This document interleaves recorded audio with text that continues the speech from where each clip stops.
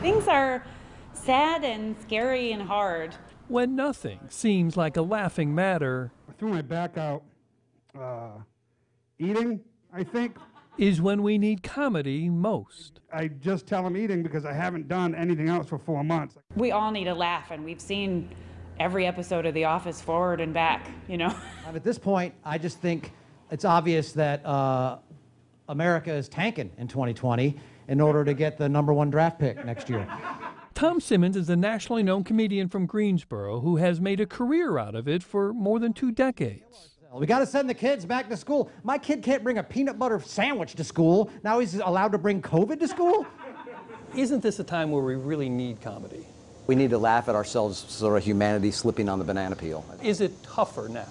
To be a good topical joke writer, you got to have no empathy. You got to be, it's like that's a key ingredient for serial killers and topical joke writers, you know what I mean? You have to be able to go, oh my God, a bunch of people just died. Well, what's funny about that? Right, because it's not just minorities that racists hate, right? They also hate facts and science, right?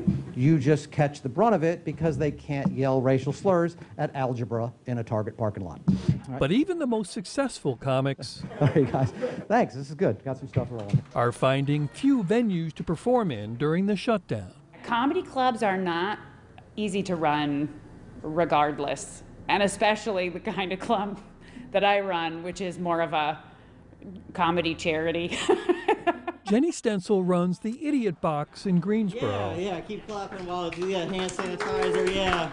But for the last 4 months, it's been reduced to a few socially distanced comics showing up with masks and notes. What do I got here about that? Oh, yeah. Trying new material on each other. The bills are just adding up. Like there doesn't seem to be any relief coming soon. As for how long she can hold on. Did anybody have anything good happen to them this week? No. Well, I am now going into my 3rd kid's college education fund, so it's not too long.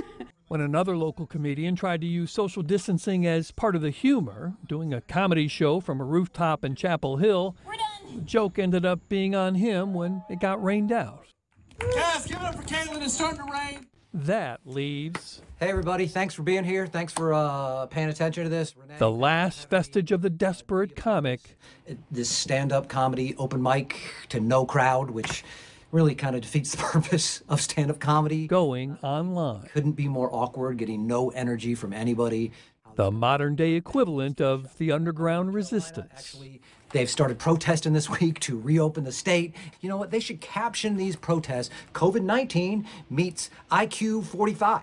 I think it is too. But maybe this is more than just a guy trying to make a living by making us laugh. Would you say that the comedy is truly therapeutic? I mean, the laughter is the best medicine is the cliche, so maybe it is. The Mayo Clinic has looked at all the research and agrees. Laughter not only relieves your stress, it boosts your immune system. They're like, you can't be out after curfew unless it's essential. Like, sorry, officer, I consider standing up for equal rights essential. Which is why Jenny Stencil is going to keep her club open, even though that costs her money. We're going to keep our numbers very low and very safe and try to make 20 people really happy and then send them on their way and wipe their seats off after they leave, which means we won't make money for probably another year. Her contribution to society is a spoonful of comic sugar in bitter times. I think we all just have to laugh a little, love a little. Because the alternative is simply no fun. This is going to be like a Tex-Mex place in like 6 months. I think comedy gives us hope in humanity and ourselves. Bob Buckley, Fox 8 News.